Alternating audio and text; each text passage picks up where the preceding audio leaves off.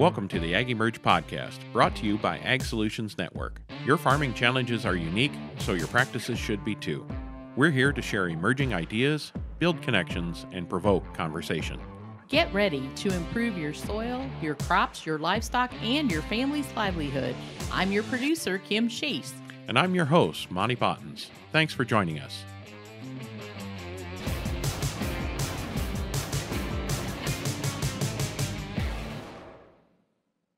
Thanks for joining us. Today we welcome Jimmy Emmons. Jimmy is the Senior Vice President of Trust in Food and leads their Partnerships for Climate Smart Commodities Connected Ag project, also America's Conservation Ag Movement, and Trust in Beef, coalition-driven conservation programs developed to accelerate the adoption of conservation agriculture at scale. Monty and Jimmy discuss what the successful implementation of these practices look like and how leaving a legacy is so much more than leaving a piece of property. They've got a lot to cover, so let's jump right in.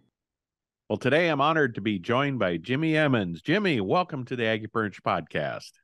Oh, thanks a lot, Monty. I'm very excited to be here, and what an honor to be invited on. Looking forward to it. Now, many of you know Jimmy, and if you're watching on YouTube, you're wondering who is this guy impersonating Jimmy, because he's wearing a Farm Journal ball cap instead of the signature Black Hat Mafia attire. So he said he had a good excuse. You're traveling, right? Traveling a lot this week in airplanes and all is a challenge. So I chose to be incognito, I guess. Yeah. I don't hardly recognize you. That's what a lot of people say.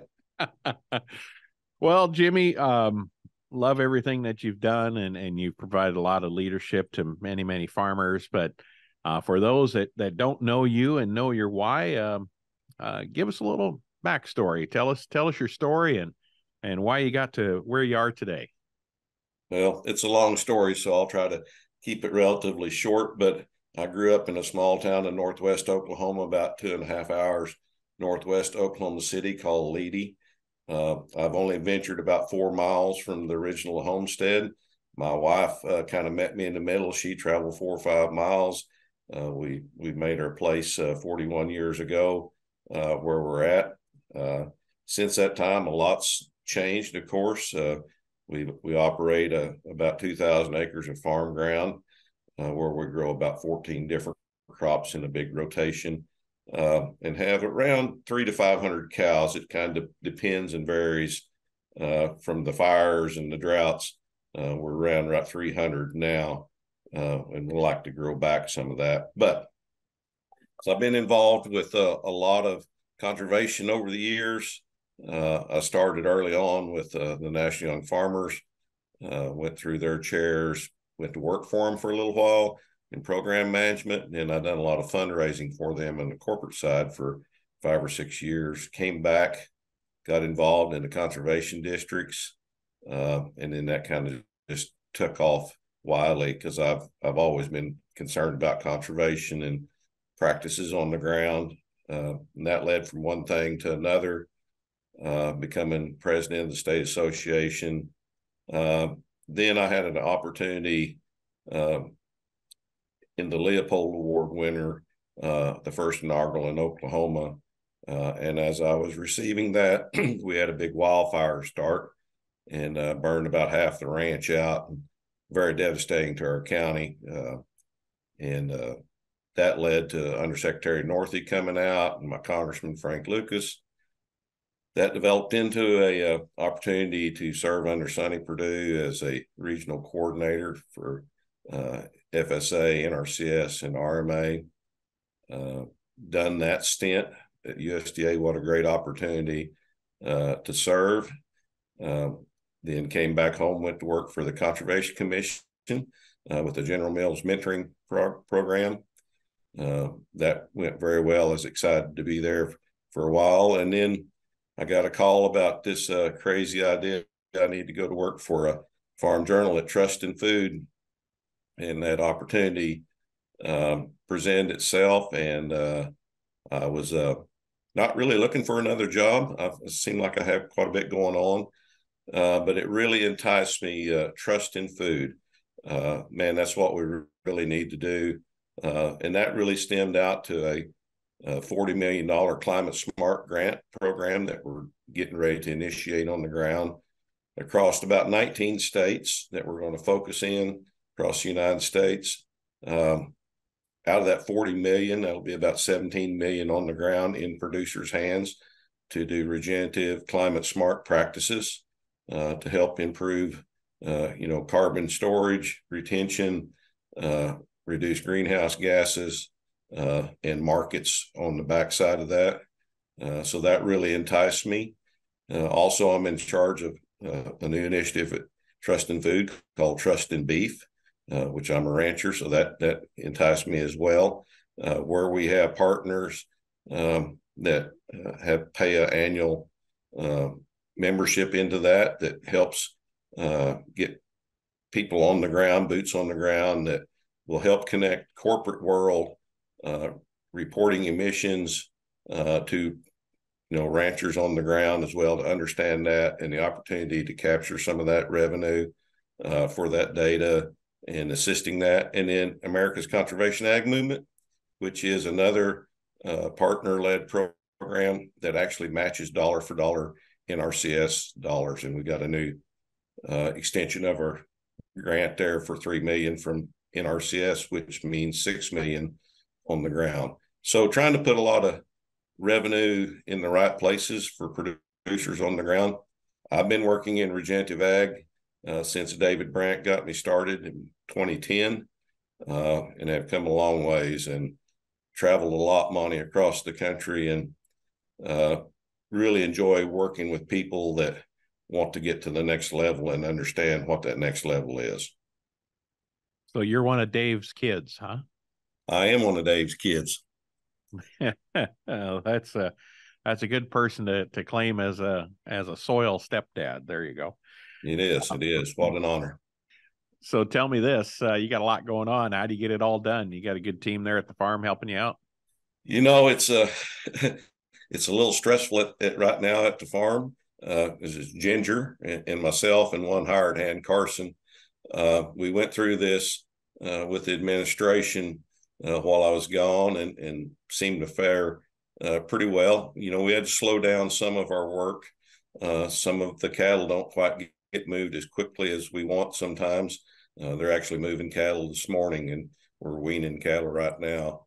The big challenge right now is Ginger's dad's having a stint of health issues and he's had to step back a little bit. And so we're trying to help his operation out. He's still very active at 83. And so we'll be planting his wheat, and we're helping move cattle around for him right now and selling some cattle, calves and whatnot. So it is a little stressful. It's sometimes we don't, but I'm very upfront about that. I think we need to move cattle daily or every minimum of 3 days. Do we always get that done at home with my extensive travel and stuff? No, but we do keep them moving, and we do very good on the farm side of keeping cover on the ground when it rains. We've been a little challenged with dry weather, but it is challenging. It is challenging, but I think the work that I'm doing across the nation will out-trump some of the minimal loss from our farm. So hopefully we're gaining a lot more than we're losing. Well, you're definitely in the planting business, right? Planting seeds. I found it interesting that the fire was a real turning point for you too. Not as in having to quit farming or those things, but just how it refocused you or got you the attention to get you to where you can help more people. Interesting how God works, huh? It is. And, he's always promised that he'll only put on what we can stand. And sometimes we think it's more than we can stand, but normally there's an opportunity in the smoke, so to speak. And it did come, and unexpectedly, just like this job. And I'm very thankful for the guidance he provides me to do some of these things. Something else that came out of those fire events that I thought was pretty interesting is how the ag community rallied around you and the loads of hay that came from and fencing and materials. Just, I mean, I'm sure there's a huge need, but it was amazing to see how farmers from all over like to help other farmers. Did It's you get to experience some of that? yeah, it was overwhelming at times.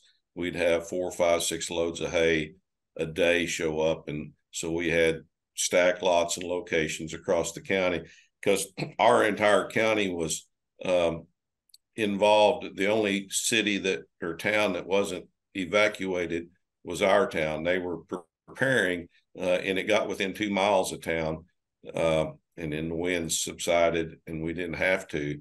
But other than that, the other towns were all evacuated communities, were really stressed. So we had,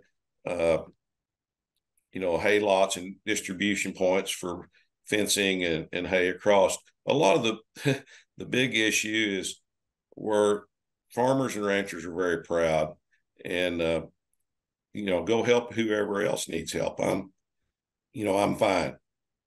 And so what we done once we kind of got our stuff settled down, ranchers that I really knew were in trouble that had no hay or feed, I just loaded the skid steer up and I would meet the trucks at their place, and I just gave them no choice. We just unload the hay, and they would be saying, "Well, I'll figure something out. Go help Joe. He really needs the help."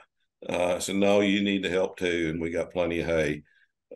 And so, yes, donations were overwhelming. Great ag community across this wonderful country that really want to help one another in times of need. I think that's very important.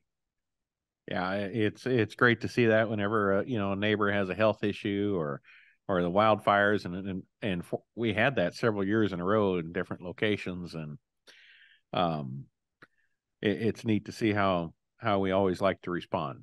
So, but yeah, it's interesting how that got you connected with the people and where that's come from here.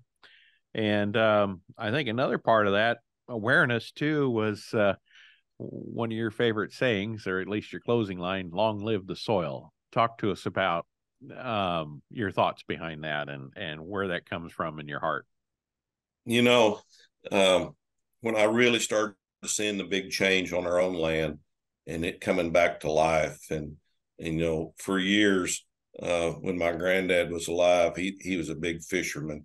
He retired at 65, bought a boat, learned to ski, took us all fishing a lot, and we had always had trouble finding earthworms.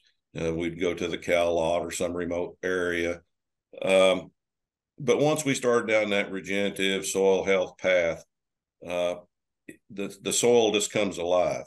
And if you really want to understand that, go to a regenerative system somewhere and just sit down and listen. And you'll be amazed at the different sounds you hear in all the wildlife and birds and bees and insects, versus someone that's high input chemical. It will be quiet. It will be dead silent. And so I heard that phrase and I loved it. I checked into it. It was not trademarked. I trademarked it, and I believe in it. Long live the soil makes a big statement. Without it, Monty, we don't have anything.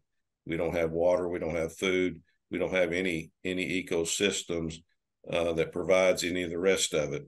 So I do. I try to end it every talk. The other day at Dave Brandt's Legacy Farm, I didn't get that in. It was a little bit different focus, and I was a little more deep in the thought than normal. But I truly believe that it must live, because if it doesn't, we're not going to. And we've done 150 years of trying to kill it, and I think it's time to rebuild it and revitalize it and start listening to it again. It's a great point, and I oftentimes people worry about running out of certain resources, whether it's gas or whatever. I don't think people realize how fragile it is as far as some of the inputs we use, phosphorus, or just simple arable land.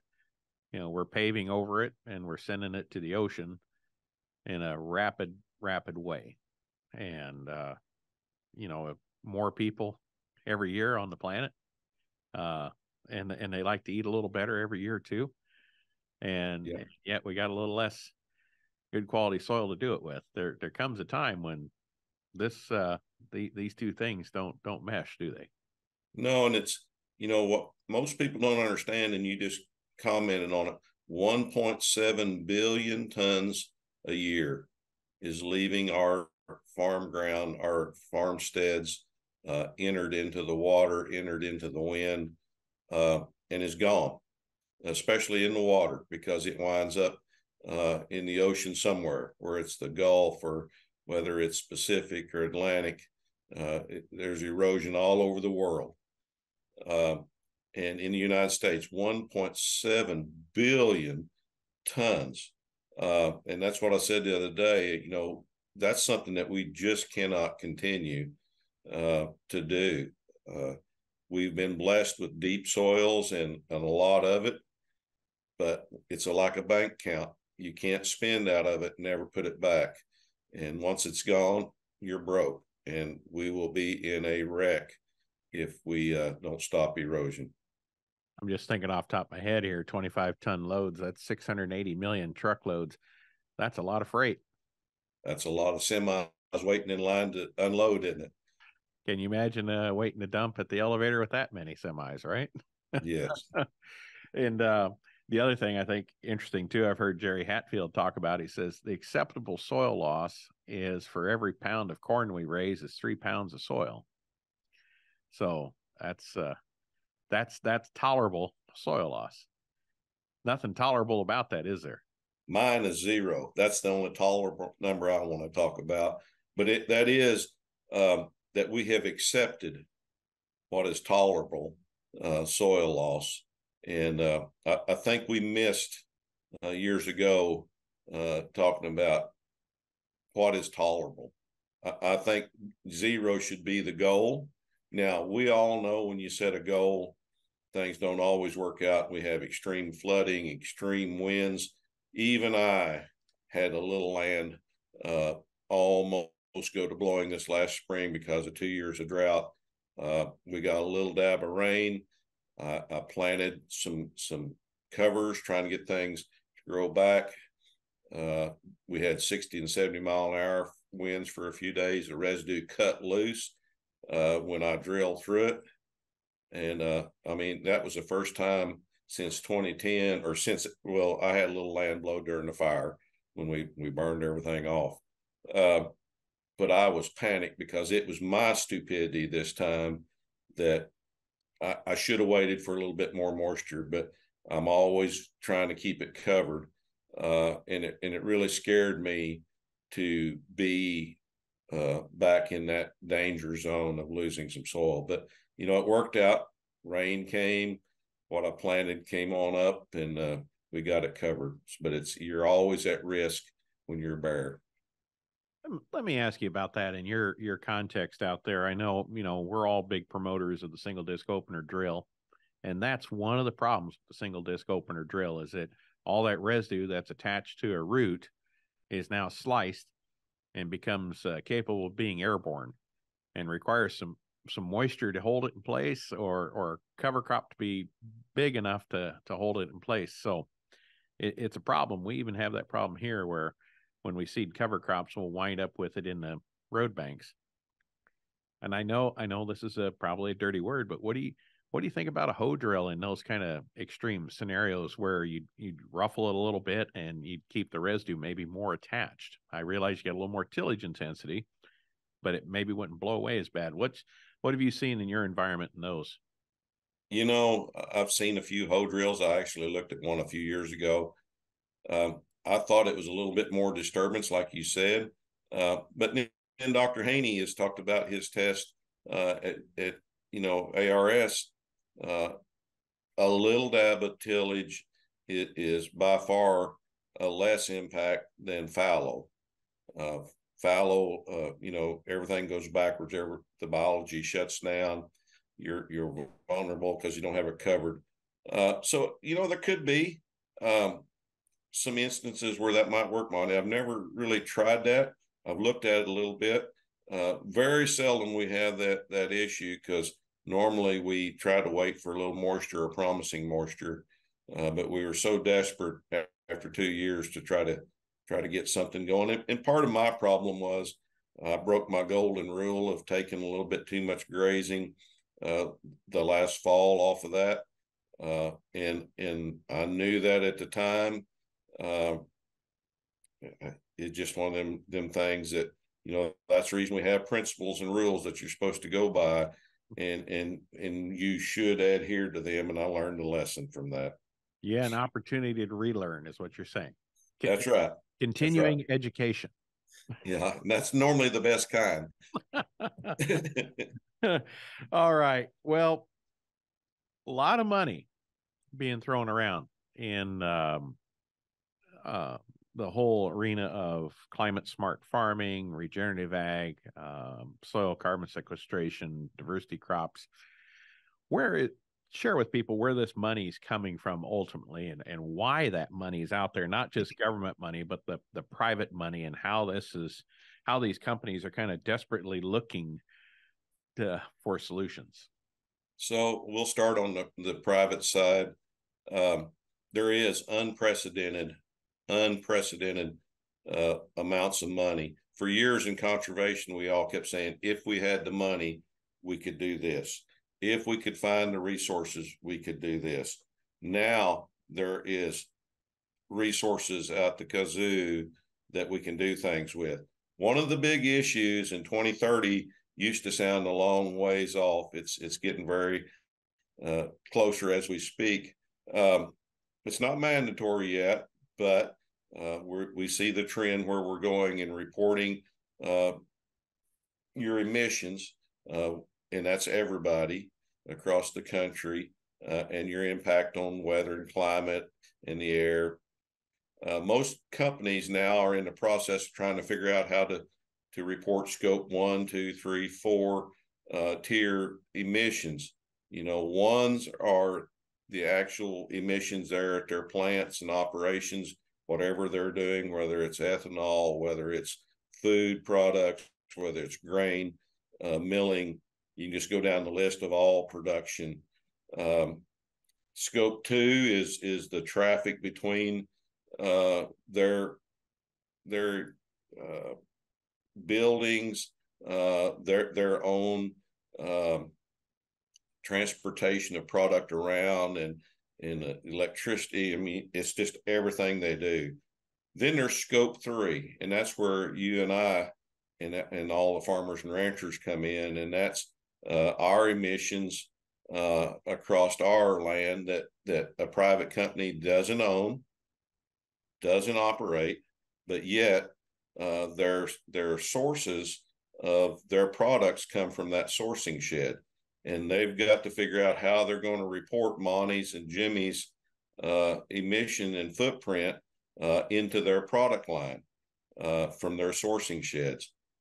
And that's a real challenge, especially when Jimmy or Monty may not be, storing that data or care or understand what's going on. I think it's a real revenue opportunity, because if you have that data or can build that data and show, you're doing a good job in your footprint, you're no-tilling, you have some cover crops, you're doing a pretty good job grazing, moving animals around, you're very eco-friendly, that data is going to be worth quite a bit to companies.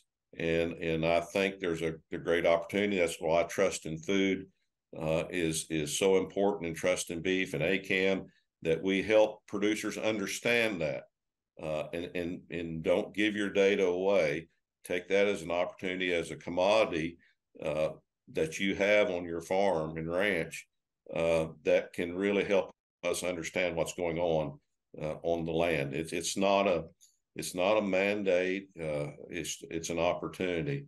So a lot of companies, and I deal with major food companies, grain companies, every week here at Trust in Food, about trying to figure out, how we work together, because you and I both know that sometimes when a company, a large corporation shows up, we as producers are a little hesitant, to work with them sometimes, or cautious about their motives and stuff. And so we want to be at Farm Journal and Trust in Food. We want to vet them companies that are serious and really want to do the right thing and be good land stewards with us. So we try to do that before we take them on as a partner. That's the private side. A lot of that's happening in the background. Then we have USDA that put $3.2 billion into a climate smart grant program. There's a tremendous amount of grants across the country that went out. Like I said, we have one that for $40 million. Very, very extensive reporting on this. And so we got about 16 practices that's in the suite that you can choose from, whether you're a rancher. If you were a rancher, we've got a new genetic practice code that we're trying out with ABS that will reduce some of the size of the animal a little bit, and feed efficiency and emissions and time on feed. We got a virtual fencing in that as well, rotational grazing, cover crop grazing, just a big suite of practices. And then there's, on the production land side, there's a lot of different management things, from water management, efficiency and emissions, and cover crops, manure management, nutrient management. I could go down the whole list. It's a big suite of practices to choose from. So hopefully there's one or two that would fit anybody that was interested in that. We'll be paying on them normally per acre, but in some of them will be per head and animals and different things. It's kind of a variety. And we're paying really pretty good above a lot of other traditional, say, a cover crop seeding amount, because there's a lot of reporting that in testing that we're going to have to do that verifies how the practice is working, verifies the carbon storage. Is it going up? Is greenhouse gas emissions going down? Lots of other, there's 87 pages of reporting that I have to do from them producers. So we're hiring people on the ground in them areas to assist farmers and ranchers to understand that. We've got about a dozen great partners that have the technology, AgriWeb, Trimble, SimPass. There's I could go down the whole list of them. That was just a few to mention, that will have technology that will help farmers and ranchers capture that data, understand that data, and our people on the ground will help that. So we're going to work with about 500 producers in them 19 states. Half of them is going to be in an underserved or really socially disadvantaged arena, but then a lot of other producers. So 17 million, if you figure the numbers out, that's a pretty good opportunity for some revenue for a producer, big or small. Will make a little bit of difference as well. But, as Congressman Frank Lucas and I were visiting, he's on the Science and Technology Committee, the chairman. He's very interested in seeing the data that USDA is going to get out of this that will, verify what really works, what is working pretty good, and maybe something that's not working that we need to adjust on so we can do better as we go forward. So, Monty, there's a tremendous amount, billions of dollars going out. Now we just got to be responsible and be good stewards of that to really prove what you and I and others across the country know that we can do. If we do a good job, we can help this thing and really regenerate our country and our land and our soil. So there's lots of places to go with all this. Now, first off, we do have to clarify socially challenged groups is not the same as socially awkward, correct? That's right. Okay. So I wouldn't qualify because of the social awkwardness. I understand. No. The AgEmerge podcast is brought to you by Ag Solutions Network. The ASN team is hands-on, digging in and invested in regenerative agriculture. Along with the proper plant nutrition and biologicals to boost your soil microbiome, we provide the ideas and implementation guidance to support you on your soil health journey. So stop farming the same way and contact Ag Solutions Network today at asn.farm. So what I see happening here is there's a lot of money being thrown at this, and it's similar to a startup situation. Just try something and see what happens, report back, get that information, and then reiterate and try again. And that's kind of the feeling I get out of all of this. Bigger picture, seems like there's a great chance for greenwashing happening here. So it's the money's out there. Now it's a matter of, are we going to try to come up with data to reinforce a conventional production model, or can regenerative actually, the truth shine through in this niche approach to production? What's your thoughts there, Jimmy, to where we get real change that makes a real difference happening versus just more of the same? That's, as a friend might say, just polish the dog turd. Yeah, I mean, that's a big concern. Some of these companies and programs are just throwing money out and saying, Monty, plant this cover crop and we'll be good. And check, we're done. That's not helping the producer understand the why, the importance of the how, and seeing the difference in soils and ecosystems afterwards, and learning. And that's one of the things about the climate smart programs, I think, is really going to try to address that and try to capture that data and really, it's a 4-year program. And I just want to tell you, incentives-based programs shouldn't have never been designed to last 4 lifetimes. An incentive-based program is to help Monty 2 to 5 years to understand the why, the how, and the results of that. And then you should be able to take care of yourself and move forward without incentives. And a lot of incentive programs over the years have just continued, and we get addicted, so to speak, to that revenue, and that's all we focus on. And we don't understand really the why or the need to understand that and the benefits that we should be seeing later. So I think it's very critical at any of these programs across the country, people take them seriously. If that company doesn't want to help you or have the knowledge, a lot of the companies just flat dead don't have the agronomist or the knowledge to understand really how to help someone in a new system approach. There's a lot of people across the country, and there's YouTubes, there's podcasts like this.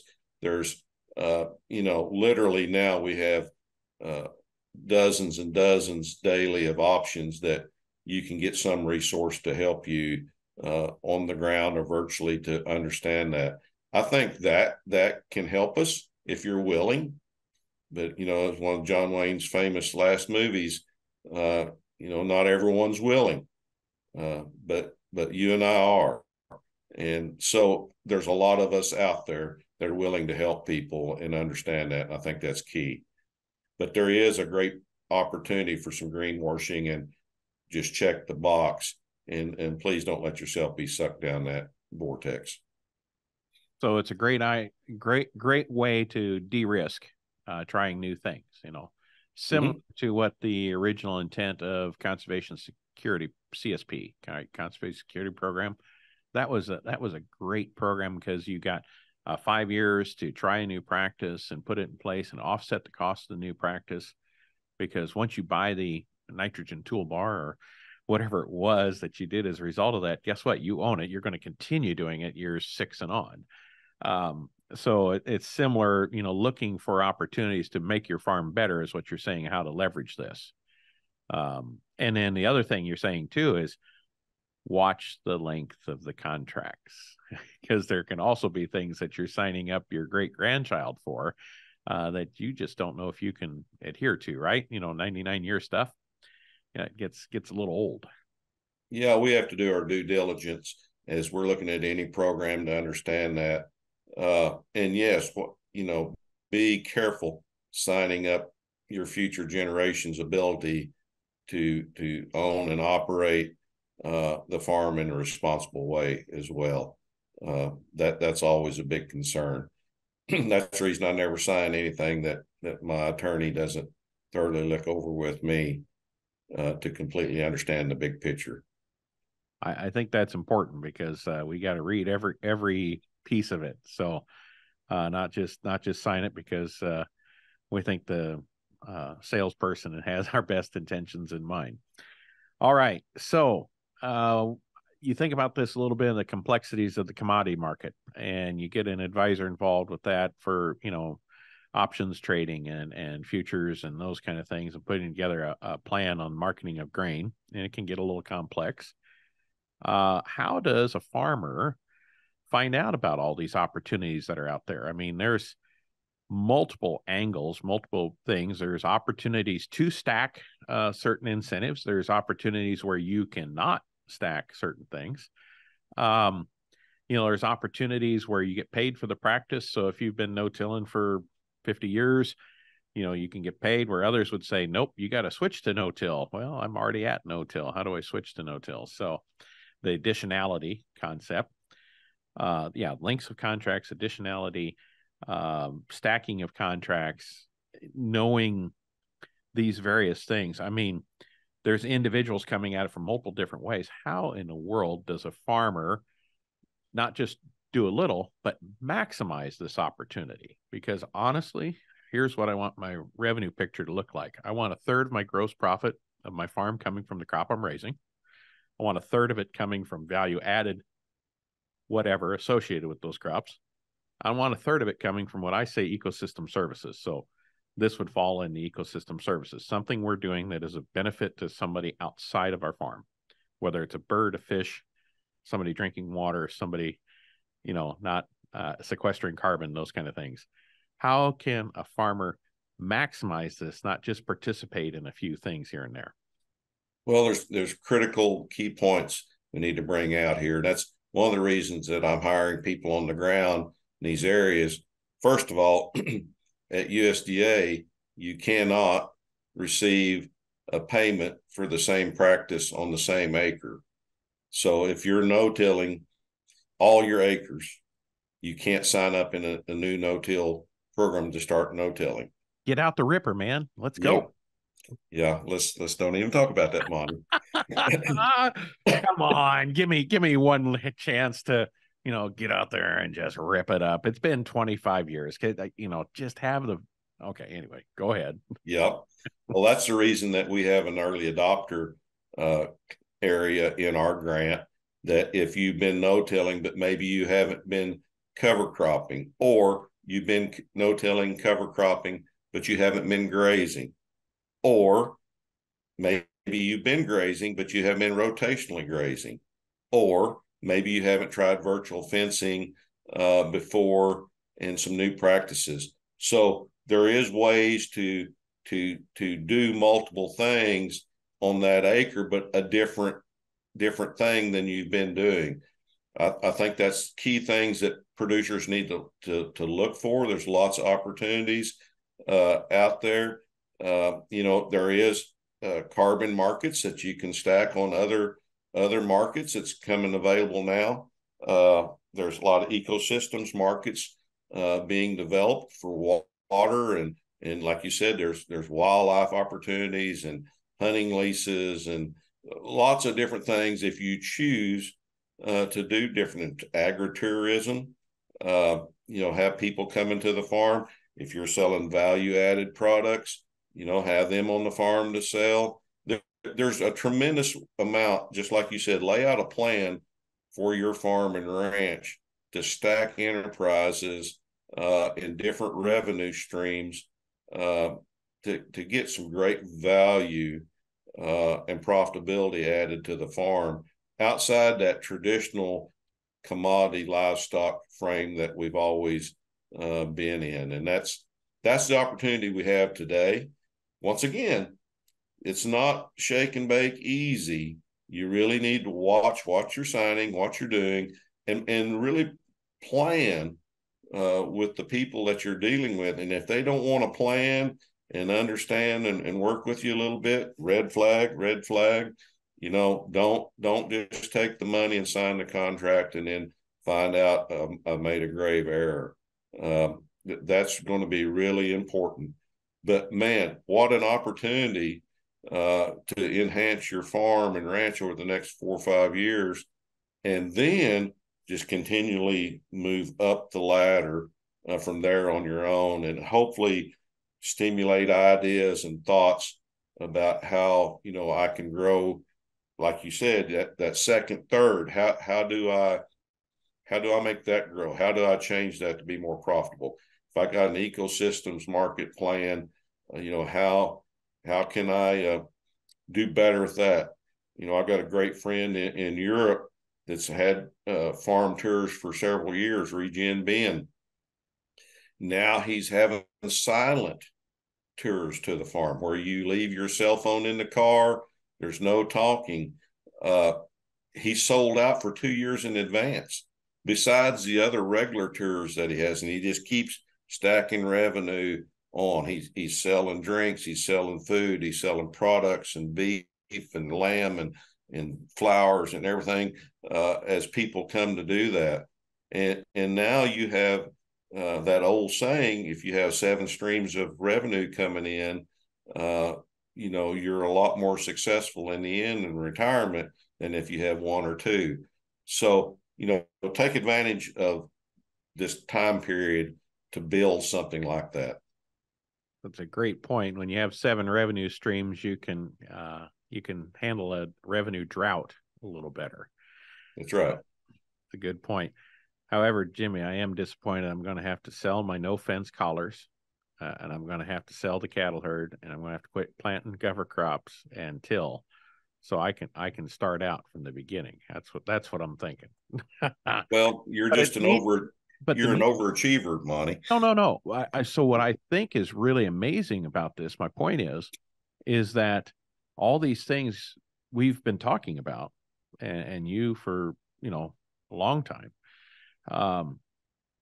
the payments are aligning with these principles, and it's not just a bunch of hot air that we've been preaching for a long time. It's there's the government and private industry is putting money where the mouth is, right? And that's right. That is pretty exciting. Yeah, and and I'm gonna pick on you a little bit. That's a perfect example of someone that's doing a great job that still wants the revenue. Try to figure out some more of them payments come in, and quite truthfully, you're the perfect example of what we want to see at the end of this grant. That someone that has a plan, has all the tools in the box that they have available to them, and still looking for more to enhance that. And I think that's how we progress this on a scale, is we try to get everybody up to speed. At least it's at one practice and maybe more, but to understanding the principles and then showing the data to them that says, wow, you went in the last 5 years from 0.5% organic matter to possibly a percent. And with that 0.5% gain or more, it could be more, it could be less, depending on your area. The benefits of that from water holding capacity and for water inflow filtration, carbon storage, the system coming alive. And the longer we go, the better that gets. So then we start retaining soil instead of losing soil.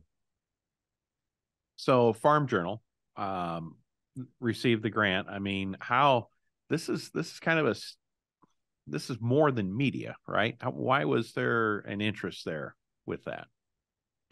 So, like I said, Farm Journal is a big company anymore with 9, 10 magazines, television shows, podcast. I mean, we are a big corporation of different companies, and they decided, looking into the future, how they feel the need, we feel the need to assist farmers like we've been doing for 150 years with Farm Journal magazine, with ideas to stimulate thought, new technologies. And so that's the reason they created Trust in Food, to look at the regenerative side of agriculture and try to assist producers in making the shift over at a comfortable level of understanding, with our 150-year history of trust, that we try to put out a valuable product in all our lines of communications, of the vetting process of the right people to work with and the right ideas that we think are tools that you can use. And so that's the reason they created Trust in Food, because we see the shift in consumers. And you talked about, there's more people on the planet. There's more people coming across our borders in huge numbers that are typically not producers. But there are more people to feed. So we have to do better, and for years they've been saying about the $9 billion and how we're going to feed the world, and farmers always talk about feeding the world. Well, there's different ways to look at that. But the bottom line is we got less land to work with urban sprawl growing out. We're letting land erode away. So the challenge is, how do we save that? How do we make that more productive? How do we make that more profitable so we can stay and do the business, so our children have the opportunity to come back and stay in rural America instead of urban America? And how we do that is stacking enterprises and opportunities on the land where we're at for more revenue and more jobs to be created locally. There's a perfect example of our work with Aaron Martin in Northeast Tulsa, where a doctor and physicians and clinics have figured out that food can be medicine. And if you prescribe the right food, instead of a chemical medicine, your body is healthier. But when you do that, then there's an opportunity for someone to grow local, fresh food for them prescriptions. And what an opportunity for small operators and even larger operators that wanted to add another enterprise on, to really change someone's life, change your revenue. And so and keep children and keep communities thriving and more jobs locally, to really infuse that small area around you in community with new life. It's all about the soil, but it's all about the life in the community around that. And so I think there's a tremendous opportunity we have now to start understanding on the food side. What some of us have learned on the soil side, that high chemical use is not always the answer to fix the problem. It normally causes another issue or two. Same way with medicines. A chemical medicine solution might fix your heart rate or your blood pressure, but then how does it affect your liver, your kidneys, or your other functions? And so it's an all big circle that we need to start trying to understand. And I think if you really look at them communities that are successful in doing that, you see that rural small community come to life. You make a great point, and it just popped in my head that every time that you have, last night we're watching local news, and I commented to Robin, I said, every other commercial is a drug. And I just, it's just uncanny. And then, especially when you're in certain parts of the season of the local news, especially around weather time, that's when you get the ads for farm products, right? Right. And, seed treatments and fungicide and herbicides should almost have the same disclaimers to them that all the medicines do, right? Where a 1 minute medicine commercial has 20 minutes where they're talking about or 20 seconds where they're talking about the medicine, and 40 seconds when they're talking about all the side effects. Probably should have the same thing for certain fungicides, insecticides, and herbicides, right? Yes, it's much needed to really understand that. But they run very parallel to the same. Our soil is the gut of the planet, just like our gut is our way of functioning. We have to have it. Without that, it won't function. So they run very parallel, and pulling a test and making a chemical recommendation has not worked out too well in the overall picture. Now, I'm not saying that, throw all your drugs out today and you'll be fine. I'm saying there's a way to look at that and look how you eat and how you till your land, how you conserve your land, how you operate, and try to reduce some of that and see how that goes, and lessen that spending impact and lessen the killing impact of both of them systems, whether it's your gut or the soil's gut, to really understand what we're doing. And it's amazing when you get a doctor and a producer together and you start talking about these two. And, I pull a soil sample. I traditionally get a chemical recommendation to fix a symptom or lack of a nutrient. I pull blood. I make a chemical recommendation to fix a deficiency or correct an over amount of something. So it's the same technology that we've used. And when you get both of them together, it's like, oh, I never thought of it that way. And it's very parallel. Yeah. Very, very interesting. It really stuck out to me visiting with Dwayne Beck once when he said, we're just in the business of playing whack-a-mole. This pops up and whack it with this, and versus just stepping back and looking at the system as a whole. Yep. All right. Tell me a little more about when I know farmers don't retire, but let's say when it comes time to retire, whether intentionally or unintentionally, right?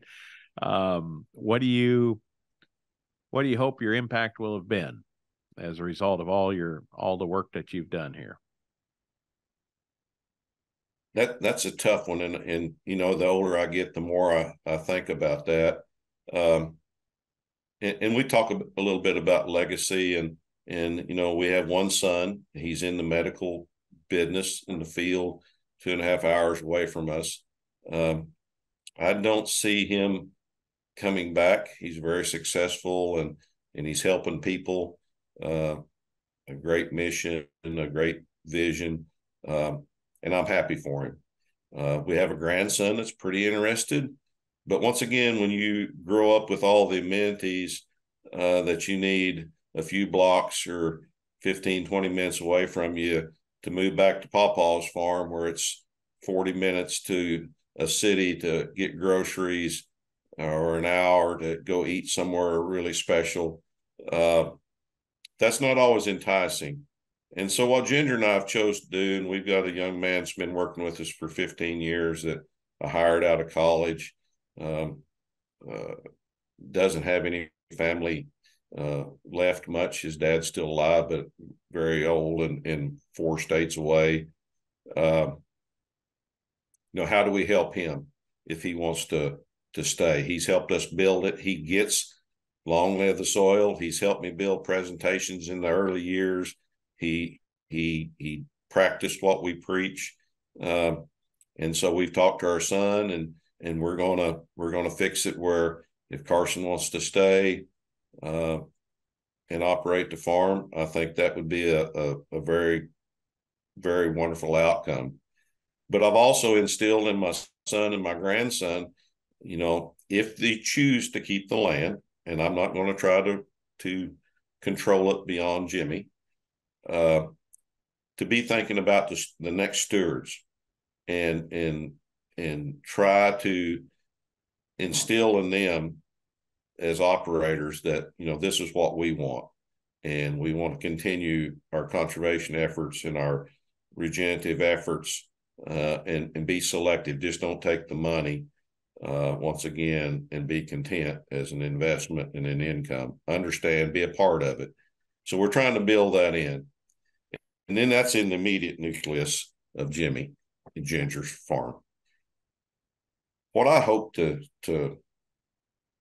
people will look back and at all of us that has worked in this arena, that travel relentlessly across the country, sometimes with personal cost of at homework, you know, just personal things that you don't get done because you're helping someone else, that can look back and say, hey, you know, Monty helped me, Jimmy helped me, I need to help somebody else. I need to pay it forward.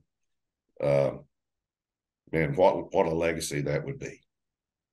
I think it's very important. We've lost a lot of that across our country in the last 100 years of helping one another, so to speak. It's all about me or I.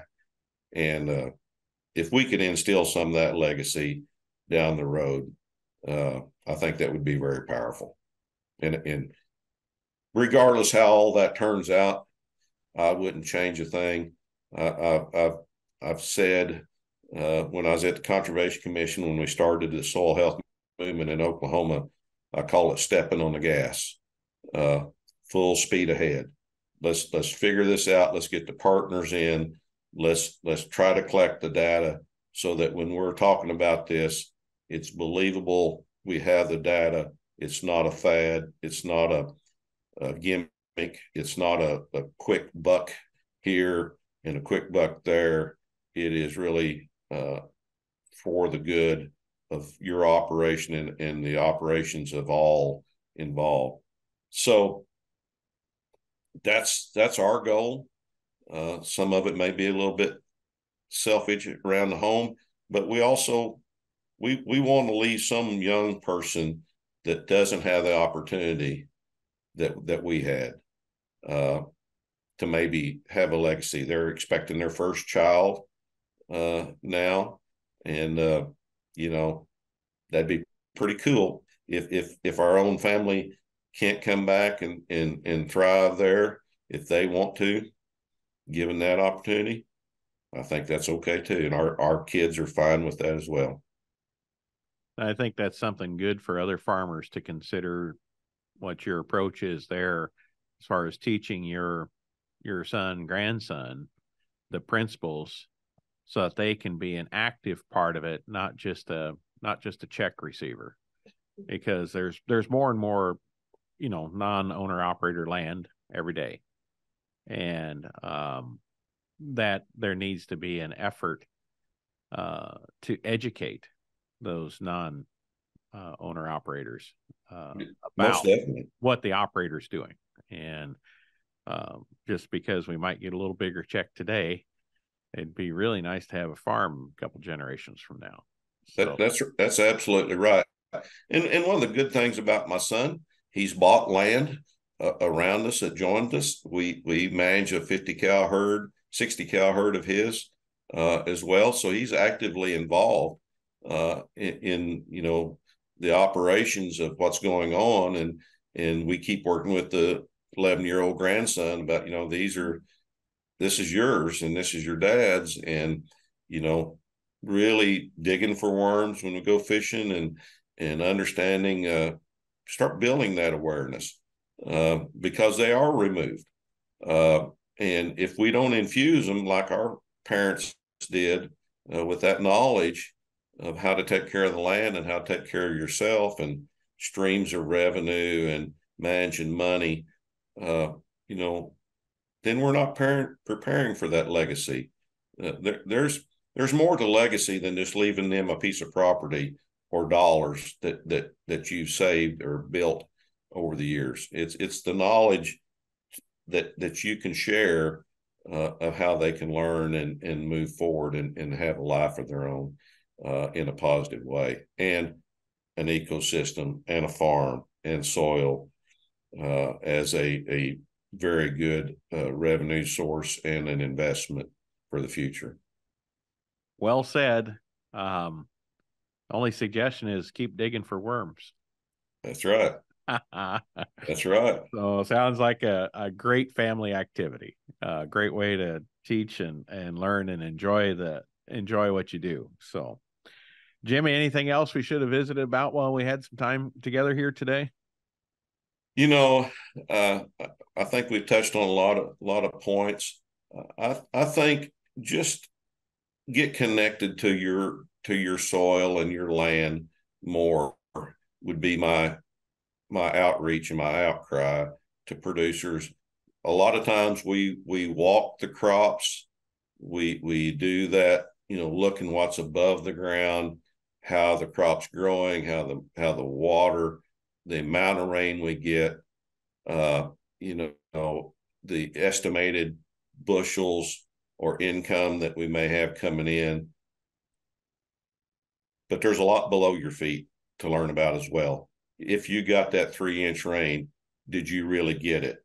Or did you just get a ½ inch of that or an inch of it? And if that left, what left with it? Was that a nutrient or a chemical I put on? What's the effect to my neighbor, my city, my water source down the stream?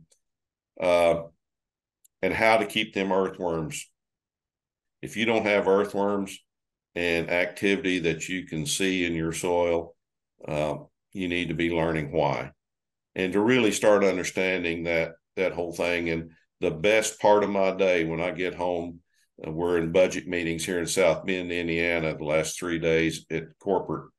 And the best part I'm looking for this weekend when I get home is to go out and look at some cattle, move some cattle around, and sit down and enjoy a drink and listen and observe what's going on. And most of the times, most producers are too busy or think they're too busy to do that.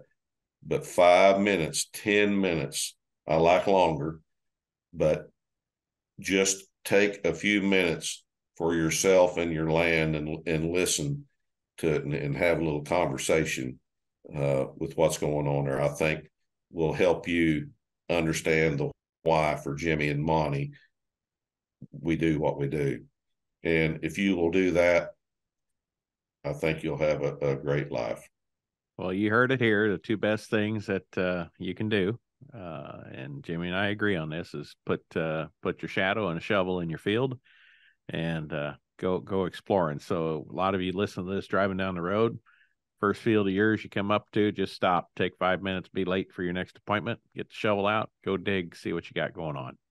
Just take a moment of intentionality to see.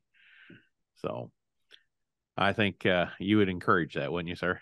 I would. I carry a shovel almost everywhere I go. I didn't bring it on the plane this time, but I've been known to carry a shovel on the plane where I knew there was a need for that. And actually, over the years, we've given away hundreds of shovels in contest winners and people that come to the farm or a jeweler's scope so they can look a little bit deeper in the soil. It's the small things that add up, and that's the reason long live the soil is so important to understand. Just be careful carrying one into the bank. They might think they're being robbed. So all right, Jimmy, thank you so much for all that you do. Your heart for growers and your heart for the soil. and how you in this new role are going to be able to extend your outreach, education, and mission to help farmers implement practices that are truly great for them and great for all of us. So thanks, Jimmy. We really appreciate it. Well, thank you, Monty. Long live the soil. It has to. Yes, it does. Take care. Take care. Thanks again for listening. Jimmy is more than an advocate for these conservation programs. He's leading by example. And as always, if you'd like to learn more about what we're doing to help growers take the lead and implement soil health practices, check out our website at asn.farm. And there you can click on links to follow us on Facebook, Twitter, Instagram, LinkedIn, and YouTube. There's a lot of great things happening and always something to learn. Thanks for listening.